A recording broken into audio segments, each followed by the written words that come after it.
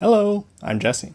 In my last video, I talked about how the Game Boy maybe decides which memory chip a particular memory address is meant for. One thing I glossed over was how exactly the Game Boy tells individual chips that the CPU is trying to talk to them. The CPU can connect to 4 memory chips: the video RAM, the work RAM, the cartridge ROM, and the save RAM. The video RAM is connected to the CPU directly, and the work RAM, cartridge ROM, and save RAM are all connected to the CPU over shared connections that I called the main bus. If you want to know why the Game Boy has 2 memory buses, I made a video about it. You may think that the video RAM has it easy, since it's all alone on its own bus. If there's an address on the bus, there's no confusion who it's meant for. But what should the video RAM do with that address?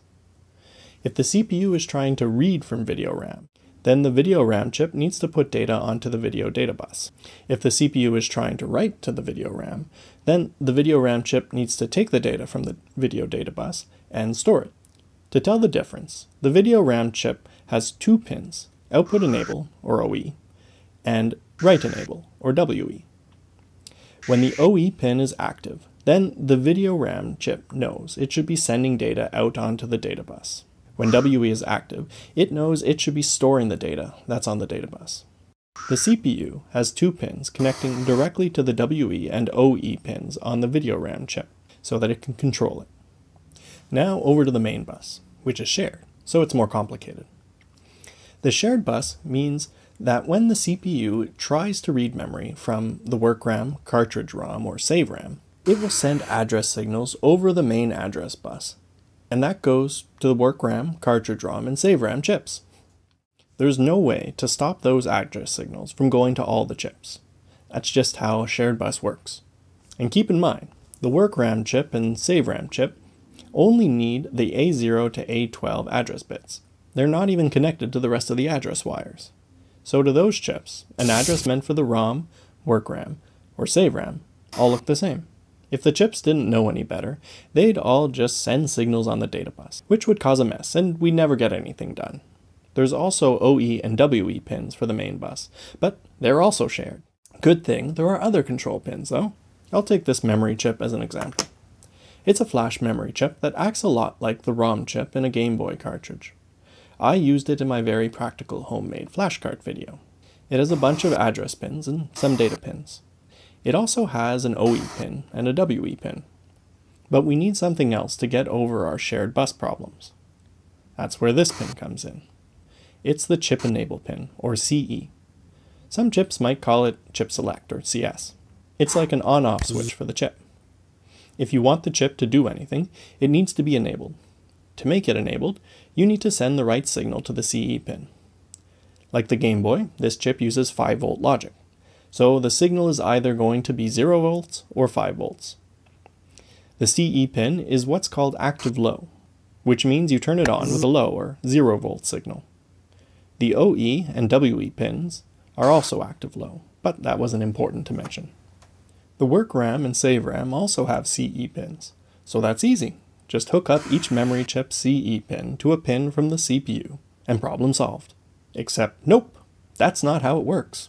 The CPU has a CE pin going onto the main bus, but only one, so it's shared. Plus, if we were to look at the signals on the pin when the CPU is reading from ROM, it doesn't even activate. The CE pin is only connected to the work RAM and save RAM chips, not the ROM chip.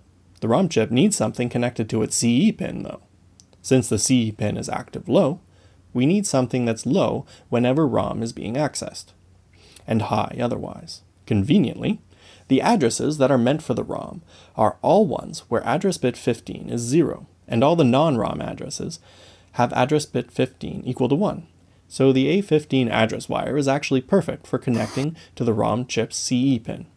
And that's exactly what I did when I made my homemade flashcard. So when A15 is low, the ROM chip knows the address is meant for it. I also said that the CE pin coming out of the CPU isn't active when the CPU is talking to the ROM. That's so that the work RAM and save RAM aren't active when the CPU is talking to the ROM. Of course, when the CPU is talking to the work RAM or save RAM, we only want one of those chips to be active at a time. Luckily, they have a second CE pin. The work RAM's second CE pin is active high, which is very convenient. All the work RAM addresses have A14 equal to 1, The mirror RAM addresses also have A14 equal to 1, but like I said in the addresses video, that just acts like a copy of work RAM. So A14 is hooked up to the work RAM's second CE pin. Now, unfortunately, there's nothing to hook directly up to the work RAM's second CE pin, at least if it's active high. If there's a RAM chip with two active low CE pins, then you can use A14 just like for the work RAM, and get the opposite behavior. I don't know if RAM chips like that exist. That's not a problem though, because as far as I know, there were never any cartridges made with only a ROM and a RAM chip in them. If the cartridge had RAM, it also had a third chip, called a memory bank controller. I'm hoping to get into more details about what the memory bank controller does in a future video. But the important thing for this video is that it's connected to A14 and uses that to enable the save RAM by being connected to the save RAM's second CE pin. Well, I hope that gives you a better idea of how the Game Boy was designed. My favorite part is how A15 is used to control ROM access. It's so simple. If you want to help me make more videos like this, I have a link to my Ko-fi in the description. And of course, remember to like and subscribe. Bye!